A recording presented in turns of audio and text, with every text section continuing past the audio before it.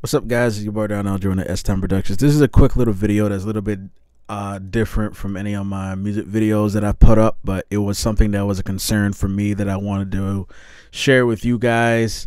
As you can probably see to the title, this is for you guys that were getting the Google Chrome not being able to load and having issues with that. And this is specifically for users that are on Windows and have the WebRoot security application on their computers. This was the easiest way that I was able to kind of fix the issue, where anytime I can open and close it, open and close it, open and close it, and we'll kind of break that down real quick. So here we go. So as you can see, this is the WebRoot access. So to get to here, you're gonna have to go to your bottom section here and go to WebRoot Secure Anywhere. It's gonna open up your WebRoot application. You'll see when the last scan is, so on and so forth. I want to go down here where it says Identity Protection and click on the gear icon on the right hand side. Once I get to that, I'm going to go to Application Protection.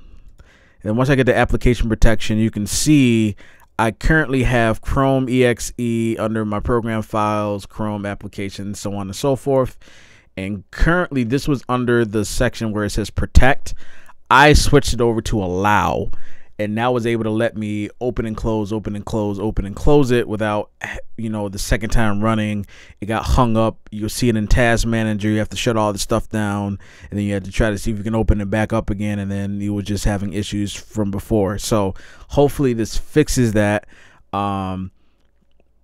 If you don't see this, you're probably going to have to go to Add Application, find it in your program files where your Google Chrome is. Hopefully this prevents you guys from having to do the name change.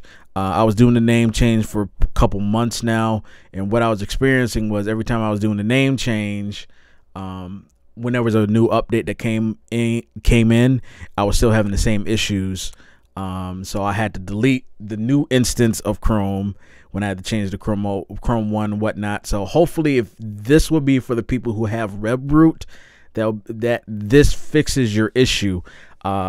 Please leave comments and questions below. If you guys have any questions on anything, you know where to find me. Solo.to/STimeProductions, and hopefully this helps a lot of you guys that was having this issue like I have, and hopefully you guys will be able to finally not have the hassle of trying to configure Google Chrome again. All right, thanks so much, guys. Have a great day.